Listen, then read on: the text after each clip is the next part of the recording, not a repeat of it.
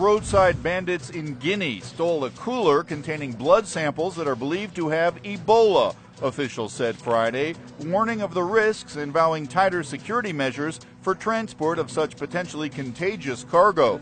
The vehicle was transporting test tubes containing blood when the roadside robbery took place on the route from Kankan Prefecture in central Guinea to a test site in Guinea in the south. The bandits held up the minibus taxi carrying the samples from a suspected Ebola patient on Wednesday.